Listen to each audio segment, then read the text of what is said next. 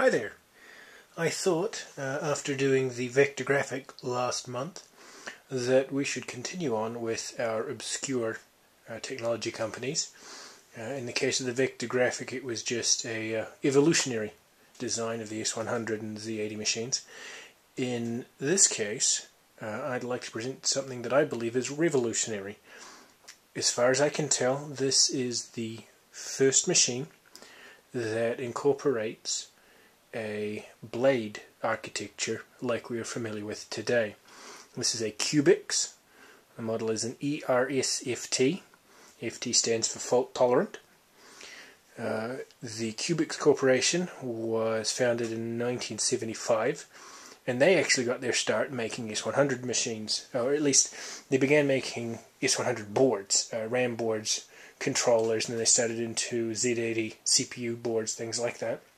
They migrated on into home machines. They started doing early x86 machines with Turbo DOS. They did some SysV Unix machines. And as the 90s rolled on, they got more and more into Novell networked DOS machines, which led on to these.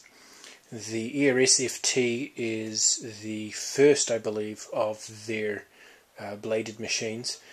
They are multi-computers, I think is the term they used.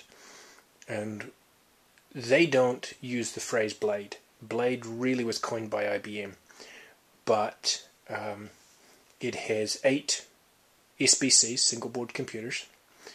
And although the disks are not on board, which would be the only thing that would sort of have it step away from what we consider a blade now, everything else is. They were standalone machines. They could be hot swapped.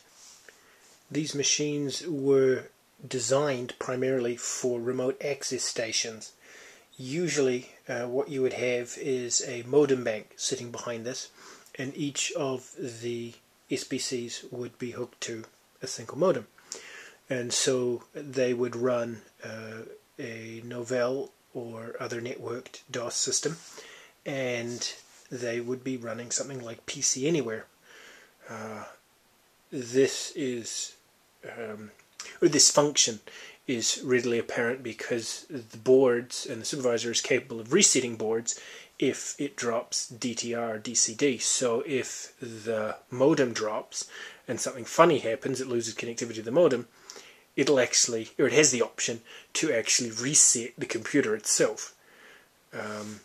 So, I mean, that makes it pretty obvious how coupled they were to the serial lines. Why don't we have a wander around the machine?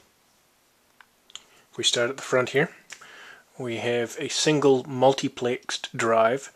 All of the boards were able to use this if the board was enabled in the multiplexer. We'll get to that. The machines also had a supervisor. The supervisor was used for watchdogging if something looked out of place.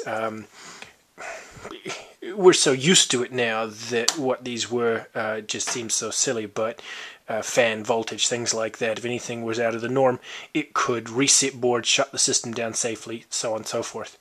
We'll also get to that in a tick. We look at the front interface to the multiplexer. If the system was running, by default the multiplexer was disabled, so there'd be a 0 here, so you would enable it. This would flip up to the 1, which is the first group, and then you could cycle between them.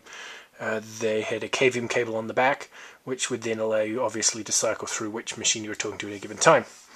The difference between the ERS and the ERS FT was the FT came with more than one power supply.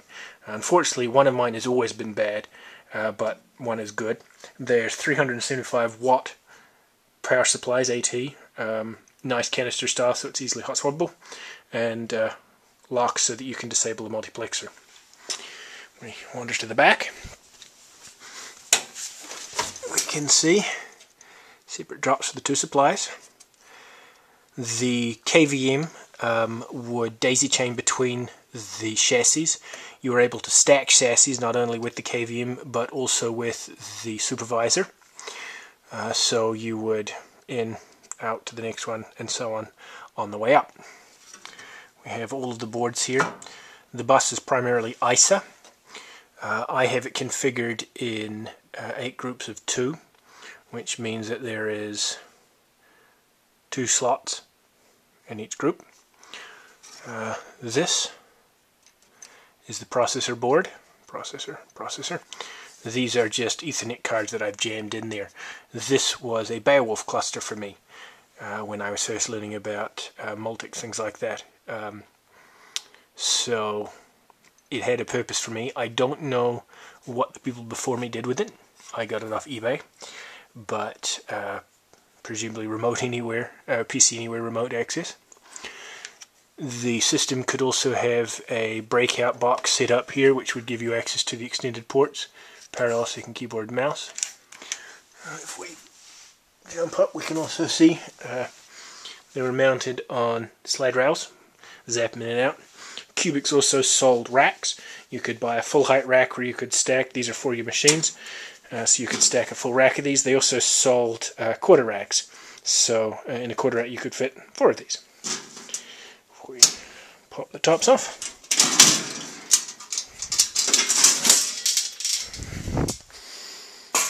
Forgive my junk. Here's the inside of the machine. So we have both power supplies. They could, I don't believe these were hot swappable. I think if you wanted to pop them out, you had to power down the system.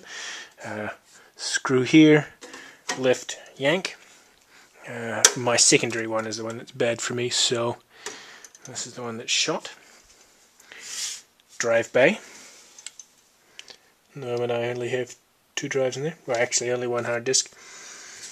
And then the SBCs themselves.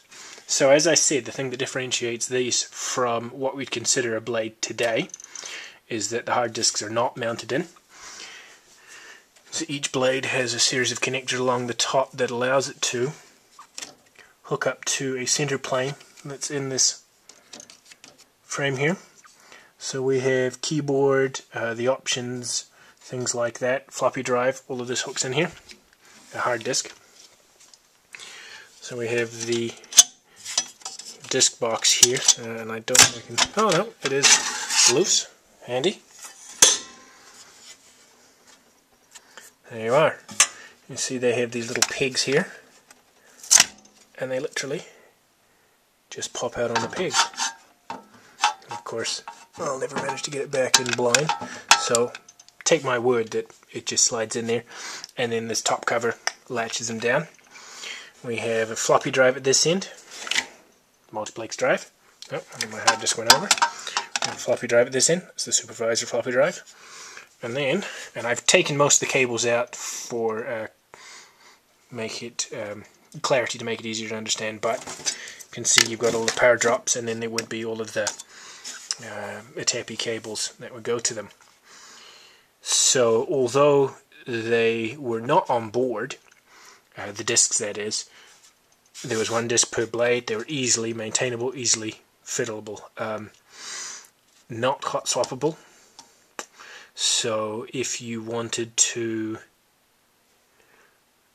replace a hard disk, you would have to power down the system, because I don't believe these shut down with the group.